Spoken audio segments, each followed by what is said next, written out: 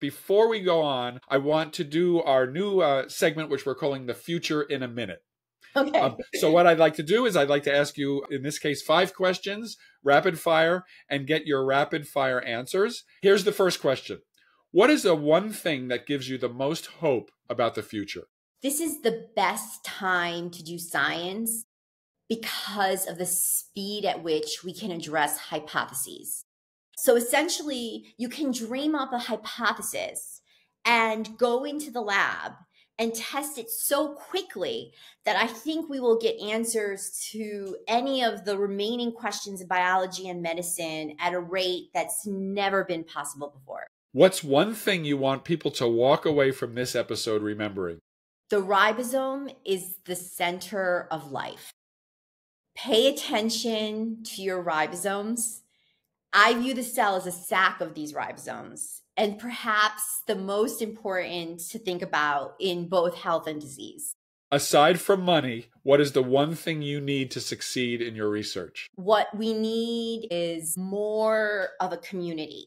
I would say that people that start to think about what is potentially this ribosome code become addicted to it because it's the wild, wild west. We really don't know much about it. So what we need is we need to develop a larger community of scientists from across all different types of disciplines that can help us to crack this code. If all goes well, what does the future look like? We can deconstruct and reconstruct life by being able to deconstruct every single ribosome and reconstruct it at will. And use this approach to basically learn about how every single protein in our body is made and how we can use this as a clever engineering tool for curing diseases. If you were starting all over again and you needed to get your training or your degree in a different discipline, what would it be? I have a very unusual background in the sense that when I was in NYU, I was studying anthropology. And at that time, what made me switch from anthropology to biology was that anthropology was very, very descriptive.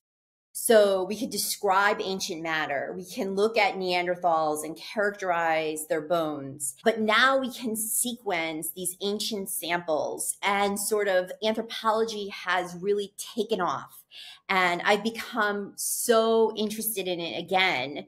So there's a little bit of that anthropology desire still in me, but clearly I would be an anthropologist.